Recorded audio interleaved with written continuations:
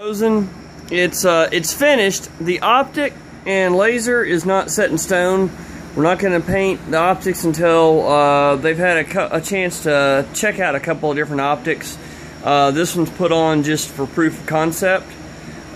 See what's going on with it. We've got the dual. It's the center mass laser, and it's a dual lens. You see the green laser over there. This one's a center mass where it's got all the different ones, and then it can also be changed to just a single lens.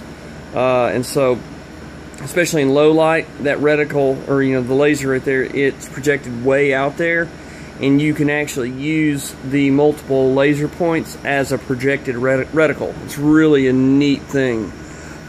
So, either way, I'll get some better shots of this, some better video, but this is the Mosin all finished up.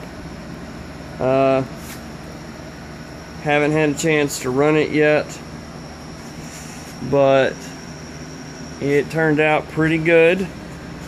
Let me clamp this down so I can one-handedly rack the bolt here.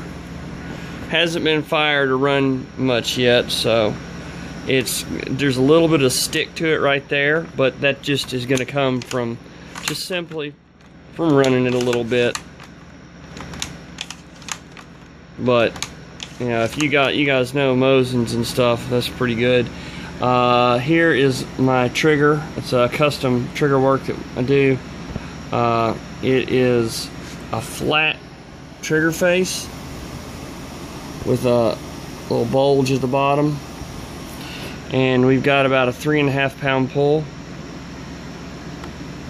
Right there's your take up, and then your drop. These are all factory Mosin trigger parts here, and so you're very limited to what you can do with it. I mean, this is even after welding up spots on it and changing some things. Take up, 3.5 pound brake. And that's the best I can do without changing the trigger out to like a Timney or something like that. It's a very big improvement over factory. I mean, you see what your reset is, so it's not much. But either way, this is it. So tell me what you think, guys.